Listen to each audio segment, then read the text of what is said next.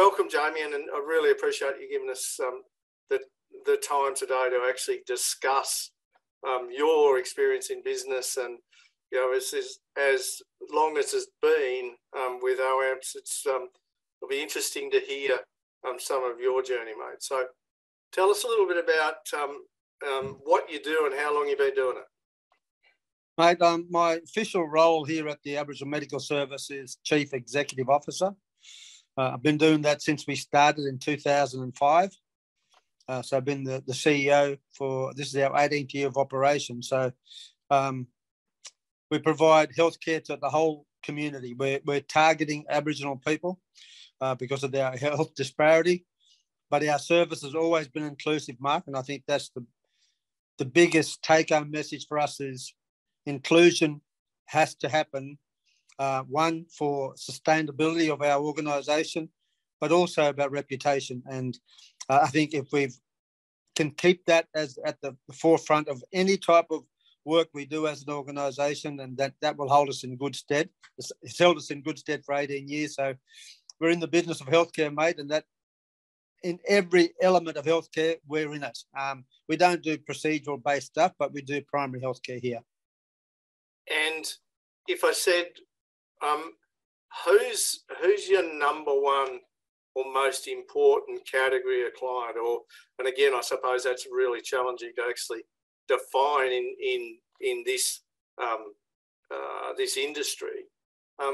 Or what group of people make up most of your customers might be a better question. Majority of our uptake is by Aboriginal people, which is an amazing statistic for us, Mark. Given our inclusion, we see all people, but we target Aboriginal people, and the reception we get from Orange is amazing. The last research project we did on the data and the statistics on access to our service showed us that 90% of the Aboriginal population come to this service, which is fantastic. Wow. Because you have governments, especially ministers who aren't really supportive of our medical services, question why an Aboriginal medical service should be in a location. And they always go off the average across the whole country and say that less than 50% of Aboriginal populations access an AMS in their respective towns. So our data throws them right out of the water. For us, given in the business of healthcare, Mark, you get a wide range of people coming here. But I'm encouraged by people that have a fear of the health system. So maybe something negative happened in the past, or they think finances, or not sure what healthcare is. It's amazing to me over 18 years that I'm more excited by the people who want to be well but don't know how to do it, and where they go, where's their starting point. That's the encouraging factor for me, that type of person who has no idea what healthcare is but needs help, and I thrive on that. That's what motivates me to do more. And because I'm in the same town as you, I see I've seen the growth over the last 18 years and the additional services you continue to grow. So what's going on with your growth plans for going forward? What are the next things that are in your plans? The most exciting thing that we'll be focusing on, we're funded until June 30 this year on our current 3-year contract with Commonwealth and State Health. And in July 1st, 2023, we'll be kicking off our first 4-year contract with Commonwealth Health, first time ever. But we've grown the organisation in 18 years from starting with 7 staff to have a range of primary healthcare services here, a range of facilities in town. We are a diversified business organisation, Mark. We not only provide healthcare. This last year, we started running a out-of-home care service here in town. And for the last 4 years, we've been involved in the NDIS. So we're not just providing healthcare, we're a more diversified organisation now. And that totals about 82 odd staff working for us. Wow. So we're growing all the time. In healthcare, mate, you have to have a vision for innovation and working outside the square, so to speak, so that a lot of people have different wants and needs, and we have to try and accommodate that the best way we can. But we've been growing steadily for the last 18 years, and we have a young group of health professionals that work for us now, and they want to do more. It's amazing when you find people who want to do more. So we will be growing even more so in the future. One of our really exciting initiatives that we'll start this year, Mark, is we're going to build an hydrotherapy service here. So for people who have multiple chronic issues, people who might be obese, people with mental health issues, people who have never done exercise or activity in their life, we're implementing a hydrotherapy service that can do a lot of aerobics, aquatherapy, that will cater from our babies right through to our elders in our community. Yeah, wow. And obviously, COVID was really tough for the whole of the health industry and community. Was there anything that happened during COVID that you've learned from and continue to implement and going forward? I think the biggest thing we learned through the COVID was our ability to adapt to change. We were focused on providing face-to-face services to our people all of the time. And when COVID came in with the restrictions and wearing masks and limiting face-to-face, we had to adapt to a telehealth type of service. Now, there's pluses and minuses for that. That we can still provide care to people was the plus, but the minus is that we don't get to see our people on a more regular basis. And from a financial perspective, we weren't able to claim as much money as we would normally do when our clients come into our service. Telehealth has a set rate that you can claim. And so that took us back a bit financially, but our ability to adapt was significant, and that was from the whole team, right? Whether it's doctors, nurses, allied health professionals. The only clinical team that couldn't do any work was our dentists. So they had a bit of a break.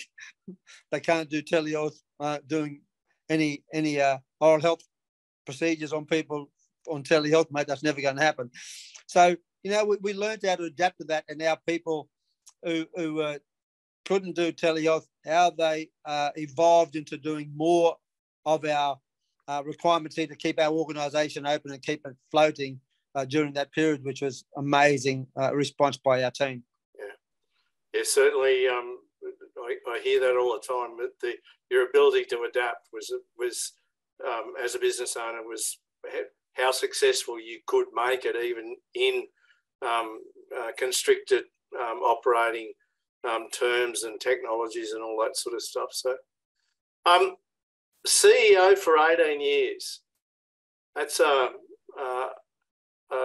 great achievement for you, Jamie. And as the CEO, along the way, what's been your biggest lesson? Mate, I heard this saying a while ago. I've been inspired by the health disparity between Aboriginal people and non-Aboriginal people. And I personalise it to a point where, that I want to have a quality whole of life.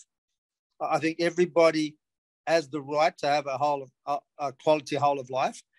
But the cost of living has changed dramatically, mate. And people are putting their own healthcare as a second need. Their main need is getting food on the table, roof over their heads, clothes on their back, and trying to survive. And their healthcare isn't brought into that picture. So over 18 years, seeing people come to our service, seeing some really good outcomes with people.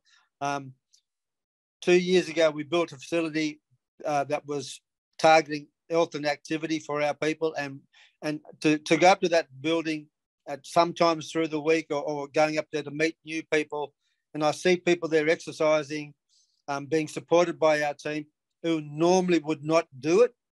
That is encouraging for me. Now, it may take a while for them to get the ultimate outcome they want, but output is critical for our people who are unwell. Some people, even if they've had a procedure at the hospital, go home rehabilitation doesn't happen for them because there's a cost factor, and people need support.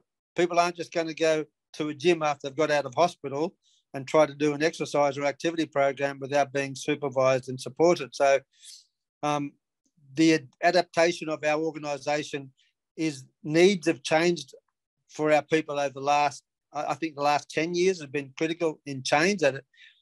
We see an increase in chronic illness. We see an increase in mental health conditions, and mainly mental health through the pandemic, and we're still seeing the impacts of that now.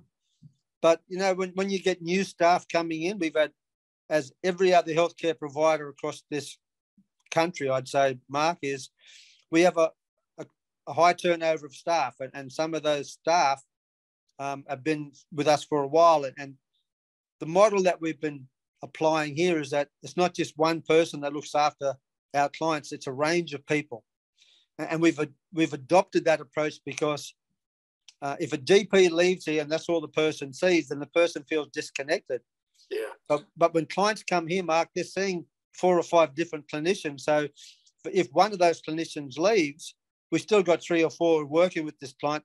The client knows them, they know the client, and then they orientate a new person who comes on board. So we don't have a gap in service. We know we're here to try and close the gap, but we don't have a gap in service because of our focus being 4 or 5 clinicians are working with an individual, not just one-on-one. Who or what is the most inspiring thing for you today in how you operate the business? The most inspiring thing to me is that we're growing as an organisation, and we know now that a lot of people have wants, but we're here to meet people's needs. We sometimes can meet their wants, but if you don't meet their need, then, you know, the last Close the Gap report, Mark, didn't paint a good picture of Aboriginal health right across the whole country. But I don't think it's fair when you look at, you know, we've got 146 AMSs across Australia, 44 in New South Wales, but we've got significant populations that don't have the resources, physical or material, to be able to provide the right care to the people that come to us. The majority of our Aboriginal medical services right across this whole central and far west region, we see all people, because in some of the smaller communities, Mark, the Aboriginal medical service is the only healthcare provider there. And that's significant. One, when we talk about Aboriginal people, about self-determination, ownership, empowerment, when we can provide healthcare to all people, that is critical for us. Now, don't get me wrong, there are some Aboriginal medical services right across the whole country that only see Aboriginal people, and that's their core. We have a philosophy here that illness and disease doesn't discriminate, neither should we. And it's worked well for us over 18 years, mate, you know. So, and if you look at our history as Aboriginal people, we're through policy and process and practice, we've been isolated, segregated as people. So why on earth would we practice that? You know, that would be against, for me personally, my grandparents and parents always instilled to me to be respectful of all people, and everybody has their own journey in life. And if we can facilitate some change in that journey that's going to benefit them and their families, why don't we? Yeah. We should not be isolating ourselves from need of people, whether they're black, white, pink or blue, mate. So I'm motivated by new people coming with new ideas. I'm motivated by new practices. I'm like a sieve, mate. I don't want to do university again, ever. I don't learn that way. I learn from other people. You know, I like, as that saying goes, get people around you who will complete you, not compete with you. So we have great people here in this organisation. We have great partners, not only in Orange, but further afield. And that's been the motivating factor. You know, everybody who works in the health field that I've come across wants to see change. And if you're not motivated by change, I say to people, get out. Cool. So surrounding yourself with the right people, who's been your, or might be several people, you have had the biggest impact on you to become the CEO you are there's been a range of people, mate.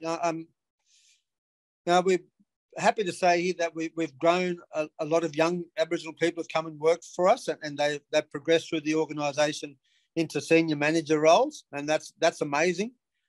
When you can develop young people who come in with not a strong health background, but just have a desire to see people living well. And when you see that change, you're motivated by that. And as the CEO, you're seen as the leader of the organisation. But it takes a lot of people to be able to lead others as well, because I'm not a CEO, hands-on CEO. We have great managers here who are younger people who come from different walks of life. They come with different ideas, different aspirations, different motivation, different goals, but they manage to be able to work collectively, and that's inspiring for me. I remember when we first started this organisation, one of my biggest supporters at that time was the federal member for Calare, Peter Andren, and he was an amazing man who, and honestly, without him driving us at the federal level, I don't think we would have got the Guernsey to have an Aboriginal medical service set up here. So he's been, even though he's passed on many years now, the early work that he did was motivational. And when you see the health disparity, it's not just apart from the Aboriginal and non-Aboriginal health disparity, when people are struggling, and we've seen this right through the pandemic, when people are struggling and can't afford healthcare, it reinforces to me why we're here. And I think that's, if you're not motivated by that, mate, there's something going on. What's the most significant thing you've learned about yourself in the journey of not just the organisation, but the journey of being a CEO of a very large organisation? Being able to let go, mate. It's when we started this organisation, I was managing 6 people, and over the if you look at 3-year periods, we've been changing every 3 years, and numbers have increased. And if you've looked right across this landscape over the last 18 years, we've had some bad outcomes with Aboriginal medical services, and that's because there hasn't been a lot of change internally. I once said to Commonwealth Health and State Health that I don't believe, and I said this, and I don't know why I said it, but I said it to him at a meeting, I don't believe that Aboriginal medical services need chief executive officers. I believe they can run off 2 senior managers and a range of other managers who do the operations of this organisation. I don't know why I said it. I might have been thinking of something else, but I said it.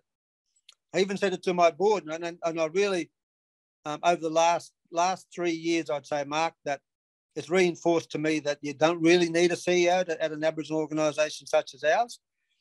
And we've got, if you can build a workforce that sees the vision, the goals, the gains that we make here, and not just the healthcare change. We're bringing into this community every 3 years over $16 million. Now that's coming in for people coming to work here, relocating from other places, buying houses, sending their kids to school, spending their money here. Now we've gone from 1 building to have 5 buildings in town now that we've had modifications, renovations. So we brought in infrastructure funding to this community. And that's something we need to be proud of, because we haven't seen that happen in a lot of Aboriginal organisations or communities for a long, long time. And being sustainable is the number 1 driving element for us here, because this service should be here long way after I'm gone, mate. So that's our focus here. Again, it sort of leads to the next question. You've mentioned the hydrotherapy pool as the next major project. So what does the future look like, in inverted commas? You basically confirmed funding for the next 4 years. So that must give you a very positive feeling to be able to plan for the future. Yeah, mate. Look, we're going to be, one of the major things that we'll do from middle of this year is we're going to be rolling out our first ever 10-year strategic plan. Uh-huh. Now, that we've never done that. I've spoken to a lot of CEOs across a lot of AMSs in our region, but even outside of our region, and nobody's doing 10-year strategic plans in our sector. And I think that's detriment to us being around here for a long time, because if you look at every Aboriginal health strategic plan from a state perspective or a national perspective, they're mainly 10-year plans. So for us to get any traction with and get additional funding, whether it's infrastructure or service funding, we have to replicate what they're doing at those levels to say, we have a 10-year plan for Orange. If they've got a 10-year plan across the whole country, across the state, then we need to say, we have the same plan. We want to be here for 10 years plus. We want to be able to implement a strong allied health. We want to do more research, and I think that's critical for us. We want to diversify our business even more. Our younger people here might just have all these ideas and aspirations, and apart from the hydrotherapy, one of the other main things we're looking at is aged care and potentially childcare. Yeah. So, and it's more around providing services that meet the demographic of our community, Mark. It's not, we're not trying to bring in more doctors, more nurses, more dentists. We want to be able to have a diversified business so that our elderly or aging population has access to services and supports, that our firstborn are able to be able to access childcare that is affordable and effective for them. And then we set them on the right path to have a good, long, happy, healthy, quality whole of life. So, but it's got to meet in, because the platform of all of our diversified business is the Aboriginal Medical Service.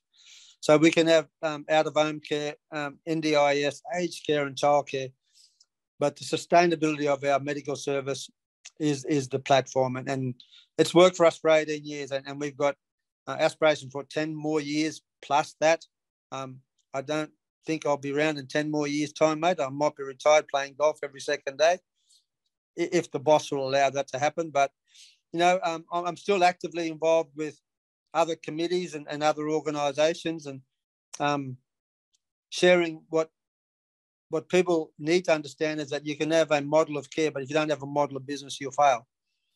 And we've seen that with a lot of our organisations over many years, and not just Aboriginal organisations, but mainstream, where you've got to have a business model, Mark, so that it's sustainable. You know, it opens up new opportunities for our organisation where one element that we've never, ever looked at is the corporate sector and the philanthropic sector, and how we engage with them to support us and us to support them. So that's going to be one of the key focuses for us in the next 10 years is corporate, philanthropic, growing our diversified business, but making sure that we are sustainable in providing good, effective healthcare to our people. Jamie, it was great to catch up with you. Really appreciate your time today and to learn a little bit more about Orange Aboriginal Medical Service and you as its CEO, mate. Awesome job to be there for all of that growth from 7 to 82 staff, mate. You're to be congratulated, or you and your board are to be congratulated for that to be able to happen. So well done, mate. Thanks, mate. Appreciate it. Really appreciate it.